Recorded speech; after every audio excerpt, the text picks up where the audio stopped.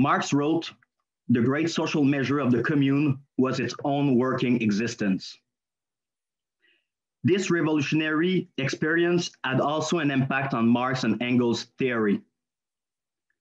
Based on the events of the Paris Commune, they modify an important aspect of the Communist Manifesto.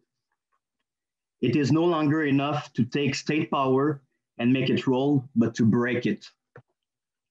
That is what the revolutionaries of the Commune tried to do. So the background of the Commune is similar to the Russian revolutions of 1905 and 1917. It was war.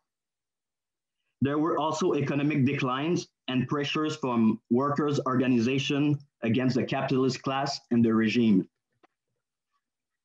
France had experienced waves of strike during the 1860s, where the First International played a role. It is relevant to mention that the French emperor had made economic policies in favor of capitalism. Many banks opened and many societies for credit did too. So Napoleon III, with the help of Georges Haussmann, will modernize Paris by expropriating more than 355 people.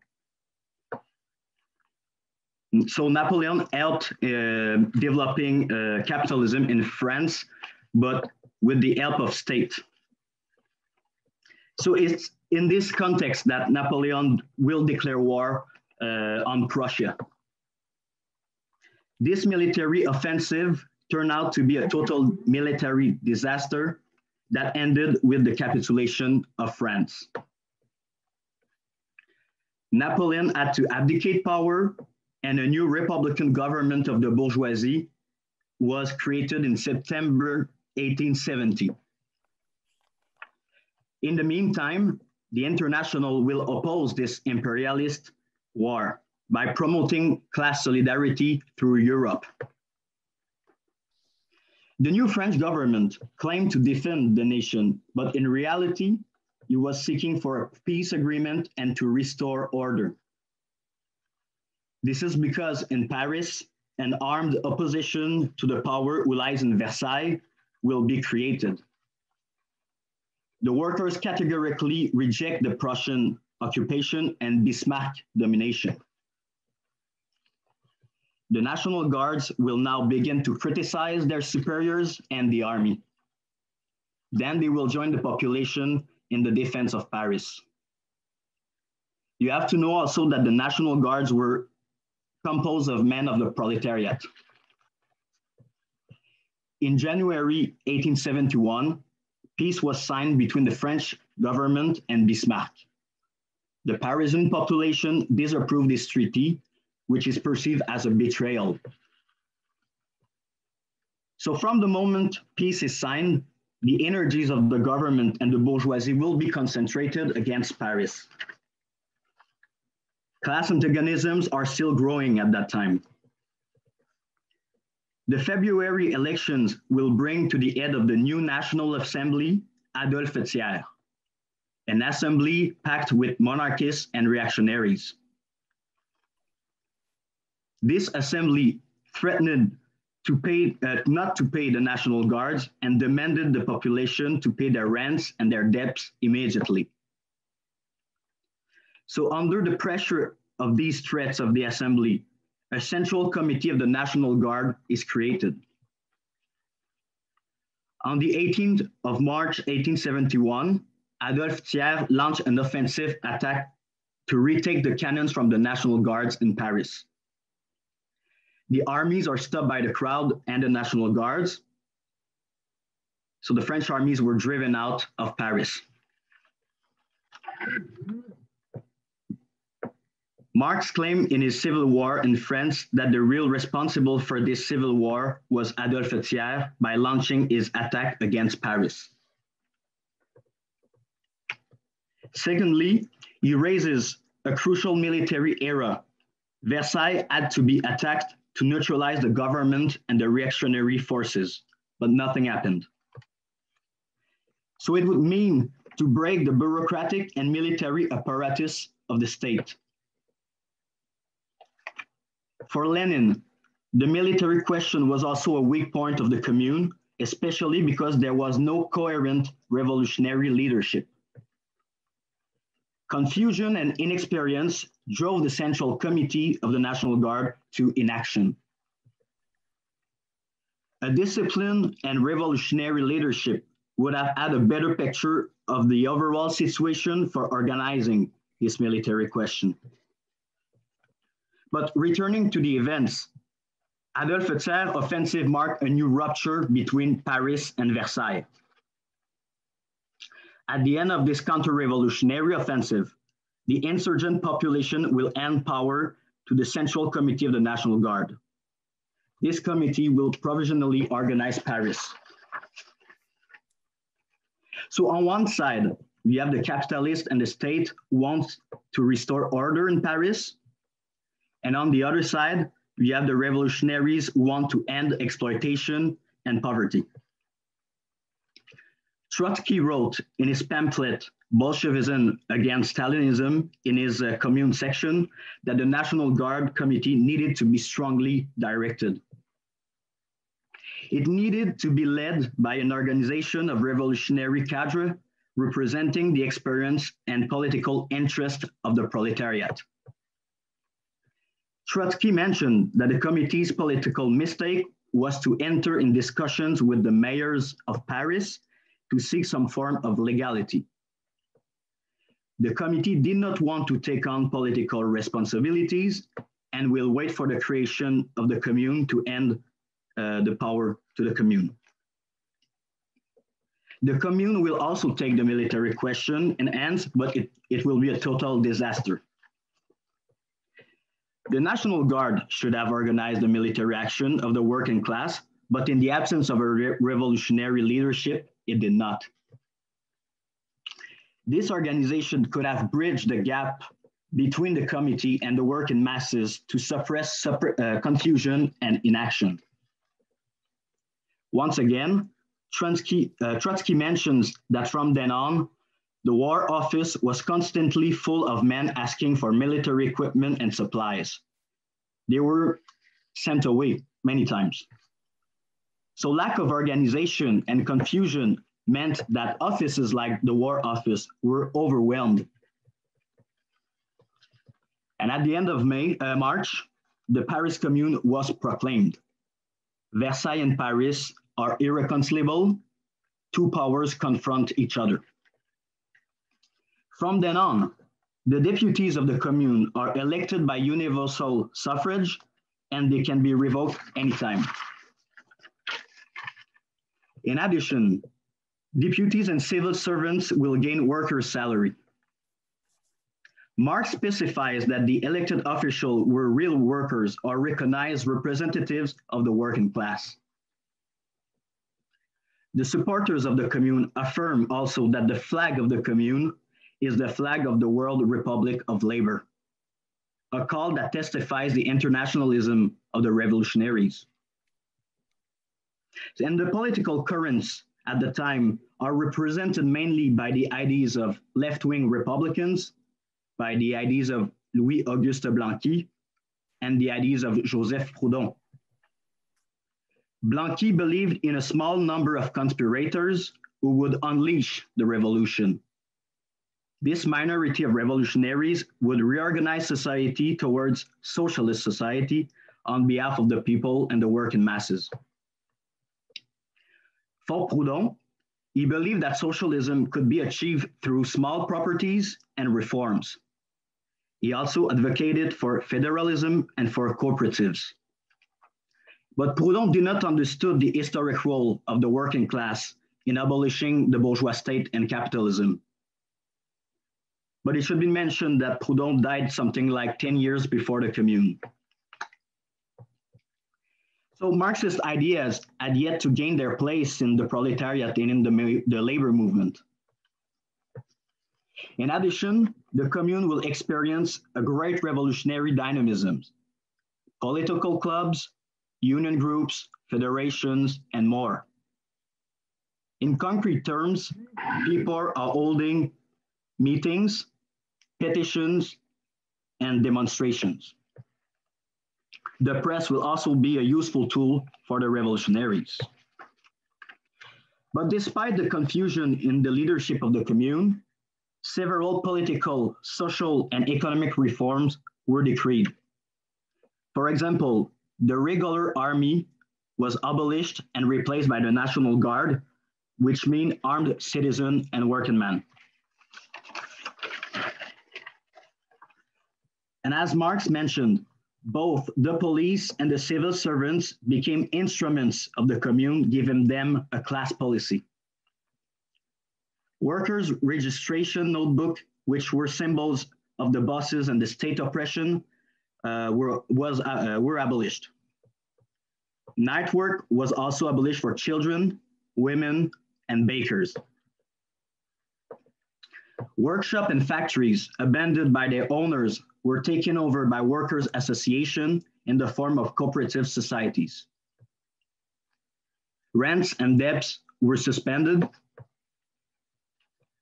The separation of church and the state was proclaimed in order to break the spiritual tool of oppression and the power of the priest, in the words of Marx. The Commune will decree free public and secular education. And also, the revolutionaries had a vision of democracy that would allow workers to elect the management of companies and in the public services. However, the Commune did not nationalize the means of production, nor did it nationalize the central bank. In that sense, the state and the ruling class were not attacked in the financial sphere. These measures that I told you about were adopted between the end of March and the end of May. But at the same time, the French armies will begin to take back Paris, street by street, neighborhood by neighborhood, between April and the end of May. So you must imagine that the production and the industrial activities had decreased because of the war. It was also difficult to bring food in the city. I would also like to highlight the role of women during the Commune. Working class women have been very active at the grassroots activist level. Working class women had revendications such as public education for young girls and the recognition of the right to work for women, of course, but also demanded good wages and social protections, everything related with political and economic equality. Some women with men will even organize restaurants for the poor and for the workers. And according to the French historian Marissa Linton, only the Marxists took seriously women's emancipation during the Commune. Moreover, certain women such Louise Michel, Elisabeth Dmitrieff will have responsibilities affiliated to the Commune. And a classical example of women's involvement is the famous Union of Women for the Defense of Paris. This union of women claimed socialism, women emancipation, and the Republican ideals. Since the start, the Women's Union has declared that women were the most exploited of all the workers. The union advocated also for the transformation of society and the reorganization of our workplaces. Women will be active in political clubs and in grassroots action and debates, as I said. They will demonstrate great courage and heroism because they participate to the barricades in different ways. They brought food and water and helped the wounded. But also they helped to reload the rifles, otherwise they were directly involved, guns in hand. And they will not be spared at all by the repression that will begin towards the end of May. As already mentioned, Adolphe Thiers launched an offensive against Paris. The armies will definitely enter in Paris on the 21st of May, putting an end to the Commune. But the Commune found itself isolated because they had no clear steps of what to do and because they did not neutralize the government. It must be borne in mind that the absence of socialist revolutionary leadership was one of the factors that caused the defeat of the Commune. Between May 21st and the 28th, nearly 30,000 women, children, and men will be murdered by the armies. They called it the Bloody Week. Government forces that destroyed Paris in fire made a real bloodshed against the population. Also, more than 39,000 will be imprisoned and more than 15,000 will be deported. Before I come to my conclusion, I would like to mention a few words about the International Workingmen's Association. So the first international settled in France in 1865 during the reign of Napoleon III. According to historian Michel Cordiot, the International helped to build the modern labor movement in France. The International took part in many strikes in France during the 1860s, but was also persecuted. It was brought to justice for a third time in 1870, just before the war. The International had to pay heavy penalties and 7 members were sentenced to a year of prison.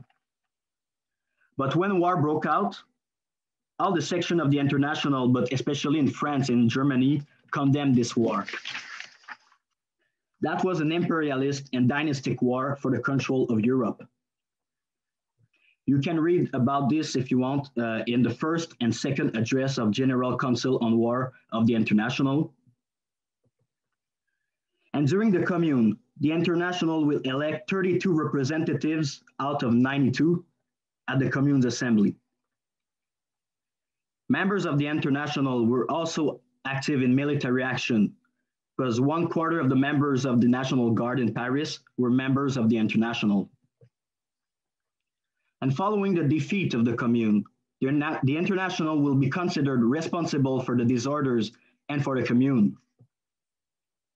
So the International was banned from France and fought all around Europe by the elites. The office will have to leave Europe for New York. The repression against the International contributed to its weakening. In addition, political and personal tensions will increase with time and cause its dissolution in 1876. So in conclusion, it must be understood that the Commune has represented a powerful symbol for the working class. They began to set up a first form of democratic dictatorship of the working class against the capitalist class. The Commune decreed many measures that served the interest of the working class and not the capitalist class. As I mentioned, the Paris Commune was the opposite of the bourgeois and capitalist society. Also, feminism should be tied to the socialist program and the Marxist class analysis. To fight for women's rights is to fight for the whole working class. The experience of the Commune shows the notion of duality of power between Versailles and the revolutionary workers of Paris. The duality of power is also a phenomenon that will occur during the Russian Revolution of 1917. In spite of these limitations, the Commune participated in the development of Marxist ideas, especially on the question of state power. I recall here Marx and Engels' modification: state must be broken, not taken as it is. But Marx did not mention what should replace this state power. But it is known, however, that the proletariat must constitute itself as a ruling class and exercise its own dictatorship against the capitalist class. Then we have to replace it with the power of our social class. The Bolsheviks and Lenin were able to put forward the Soviet model in order to answer that question. You can also read Lenin's State and Revolution if you want to go further on that subject. Of course, Lenin and Trotsky criticism of the need for a revolutionary socialist organization and leadership are still relevant and important for us today. With a revolutionary leadership, The military question at the time of the Commune could have been properly organized and applied. All the measures and reforms took by the Commune could have been also executed and applied with firmness. A good revolutionary discipline is better than letting the confusion win the situation. There is also the fact that the means of production and the central banks were not nationalized and remain intact. In short, the limits of the Commune shows us that even today, there's still a need for a socialist revolutionary party, a party that is based on democratic centralism and on the real interest of the working class. It is important to recall the need to form a revolutionary new generation in our international and in our sections. In this way, we will have members capable of taking on political and organizational responsibilities. Actually, the title of the discussion is when the 1871, when the workers stormed heaven. And actually, the approach of Marx was a very positive approach, while other thinkers like Bakunin were very negative of it. And the fact that the workers acted too soon, actually, that was the whole idea. And I have a bit of feeling that in this discussion, we don't approach it in the necessary positive way we should do. Because in the introduction to the Civil War in France by Engels, actually the main point he makes there is the irony that the Proudhonists and the Blanquists were in the majority in the committee, but actually in practice, everything what was put in practice went against what they put forward. And now, to begin, first of all, a nuance. Actually, the section of the First International in France was mainly Proudhonist. There were Marxists in it, but very few. That's what Engels said at a certain moment. He says, yeah, when he speaks about the nationalization of the bank, the National Bank, he says, yeah, the problem was that the workers weren't aware of the scientific socialist ideas which were brought from Germany. Yeah? So in France, those ideas were very weak. So in practice, there was a lot of things which were not done, like the breaking of the state, taking over state power. It's one of them, but also nationalization of the bank was not done. But I'd like to say something on the position of the woman in the revolution, especially because the position of the Proudhonists, and women comrades should read Proudhon on the women's question.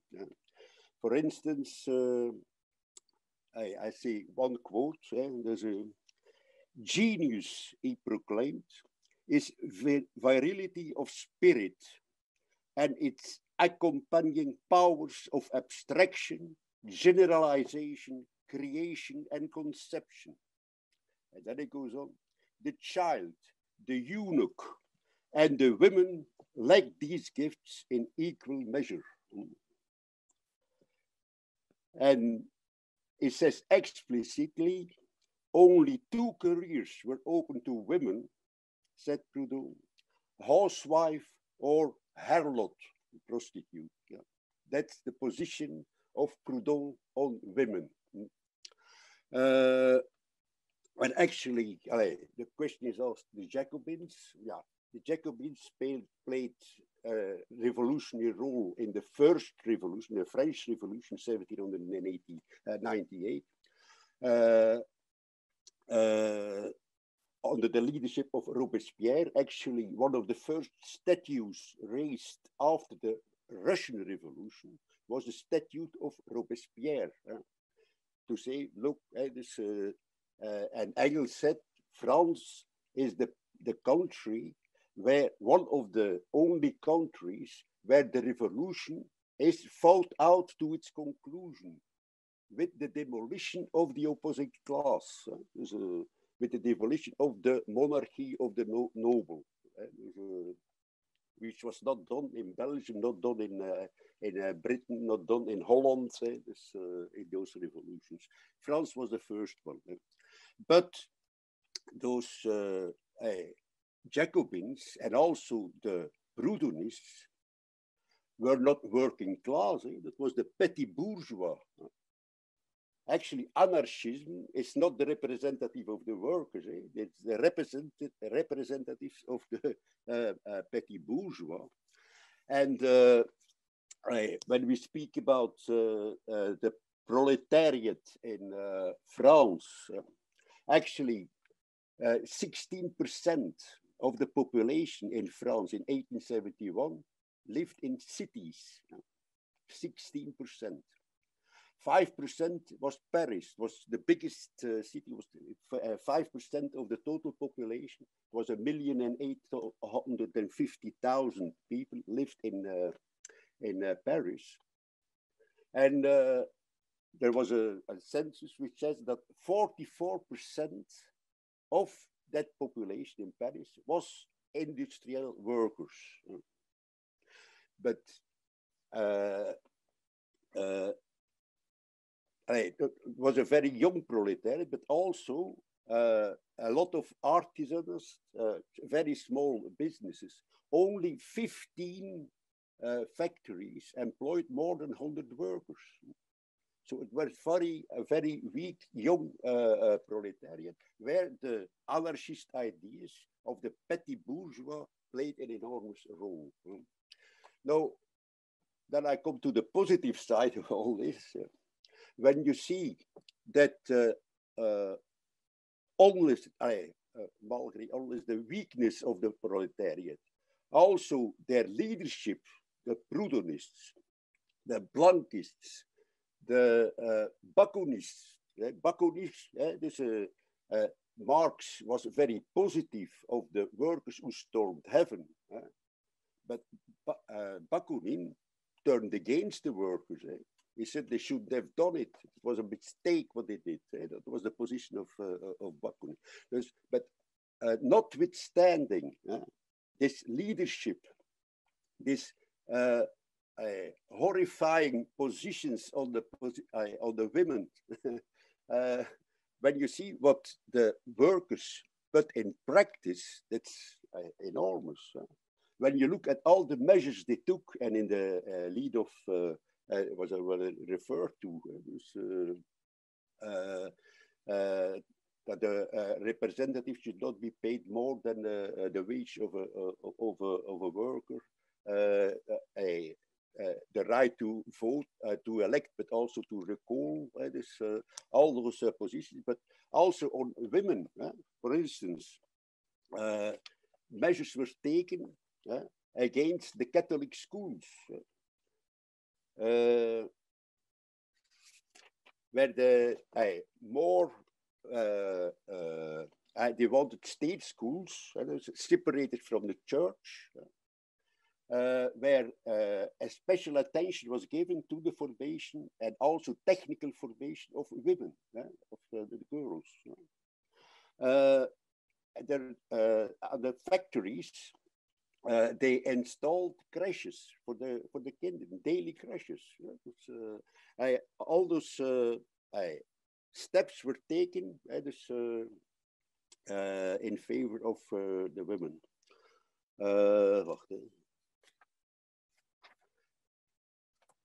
So, notwithstanding all this, we see that in practice, the working class was from the very beginning capable of taking the right measures. Now, the best book to read on the Paris Commune is State and Revolution by Lenin. That there you have all the lessons drawn from the Paris Commune. But when you see, hey, what inspires me the most is that when you see all this, it gives you an enormous confidence. And that's always been the A of the ABCs of our international. We have confidence in the possibility of the working class to move into action and to take the right measures.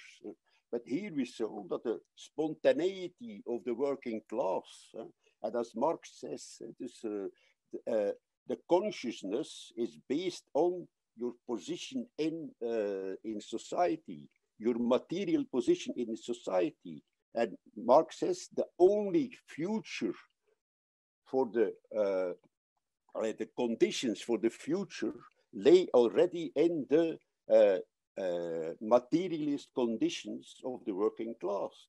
So automatically they'll come to the right conclusions. But what is the role of the party?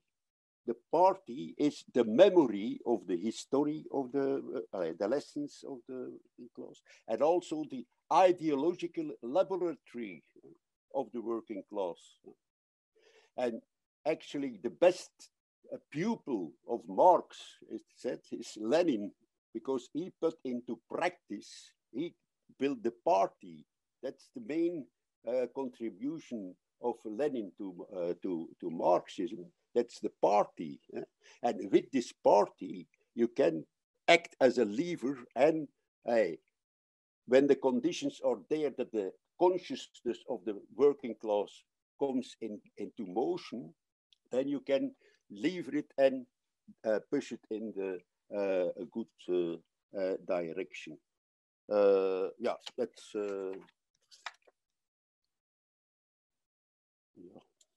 there's a lot more to say, of course. Yeah, I think in the discussion, it's I referred also to the internationalism. But we always talk about the Spanish Revolution and the international brigades who went there to support the revolution in Spain. But the same was true in 1871 in Paris. Just one figure, there's from the 30,000 people who were massacred after the downfall of the Commune, there were 1,700 people from outside France, which shows that there was an enormous contribution. There was Belgian delegates, German, from all over Europe. There were solidarity who went to fight with the Paris workers. There was also delegation from Marseille, from the bottom of France, who went to Paris to fight. From all the main cities, there was solidarity sent to workers in solidarity who went to Paris. There was also 20 departments who sent their fraternal greetings to the Republic, the worker state in Paris. So, notwithstanding the fact that 70% of the French population lived in small towns, less than 2,000 people. So you had that enormous contradiction, and it still exists actually in France, where the water had Paris, it's the big city, but there's a lot of people who living in the countryside, and actually the election of the president in France, it gets you need 2 times more votes in the countryside than in the cities than in the countryside to have a deputy. So it's still used, but countryside is reactionary. So it's, but notwithstanding that, you saw all over the country a revolutionary mood and solidarity. But in France, in Paris, out of those 1,850,000, there were 300,000 members of the civil guard. Now, when you discuss revolution, what is Lenin summed up four conditions for a revolutionary situation.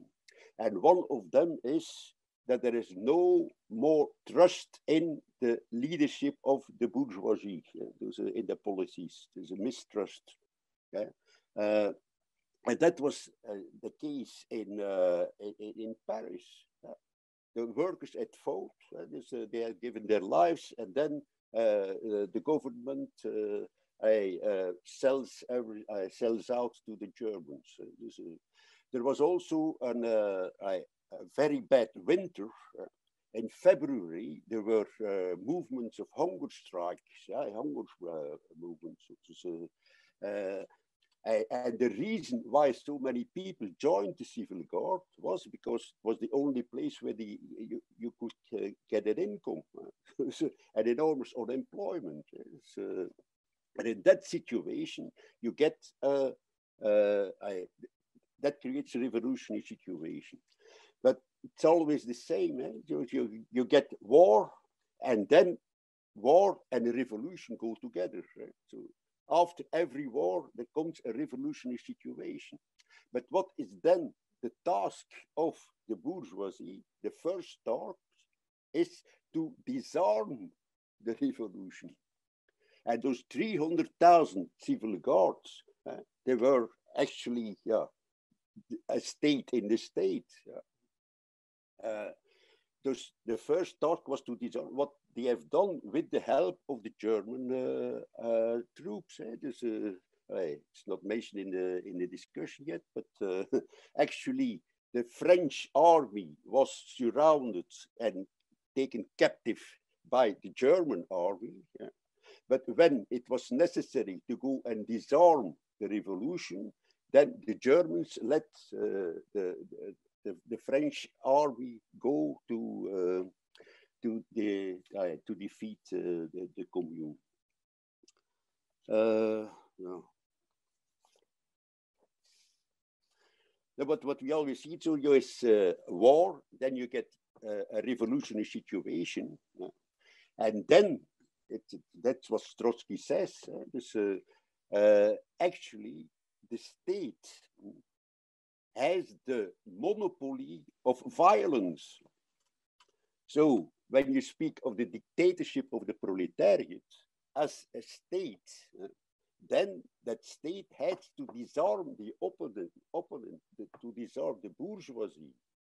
Otherwise, you get a situation of double power, and which is unstable and will only end in a situation where one of the two disappears. So when you go for revolution, then you have to go to the end. Otherwise, there comes a contra-revolution.